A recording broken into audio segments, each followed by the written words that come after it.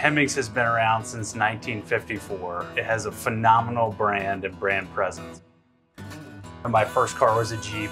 I lifted it, did a bunch of work on it, took it like an hour and a half from here to the URA State Park and four-wheeled it and enjoyed it and camped out and did all of that. But that was kind of before we called everything overlanding.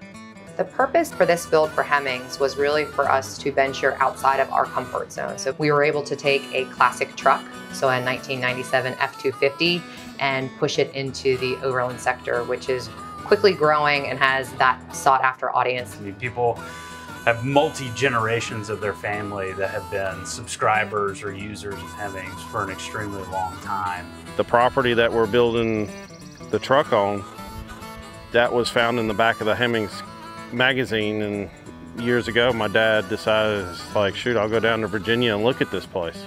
And that's how he found this place. Something that people don't know about Hemmings is how quickly we're expanding and growing. People typically think of Hemmings as just a print publication, and we're very multifaceted right now. So we want to change that perception. We are now covering every sector of the auto enthusiast hobby. And so Overland, because it's growing, it's incredibly popular, we felt like it was a space that we could definitely move into and do really well. And taking the 1997 F-250, we're really showcasing the fact that Hemmings is a predominant voice in saying what's classic and what's not. And so taking that classic truck and putting it in a very new sector of growth is really important to us. So we had a call with Crystal and Kurt. They completely understood where we at Hemmings were trying to take the project and had really great ideas that they added as well. And so we decided to move forward, and it has been an absolutely fabulous partnership. Like, hey, we're gonna be doing this. I'm like, oh, okay. Oh, it's gotta be done before October, really.